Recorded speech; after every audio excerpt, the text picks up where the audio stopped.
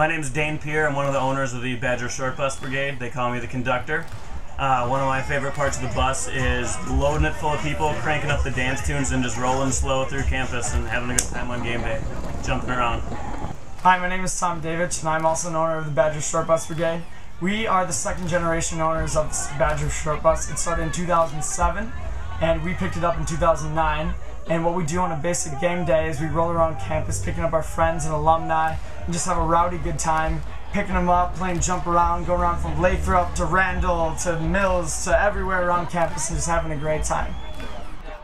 I'm Paul O'Hara. I'm part owner of the Badger Short Bus. We roll this out to every away game for this football season. This year we're going to NIU in Chicago, Michigan State, Ohio State, and Minnesota, and Indiana. Illinois. We pack this full as much as we can with coolers and people and drive it out to the away game, find somewhere to stay, and tailgate for the best that we can.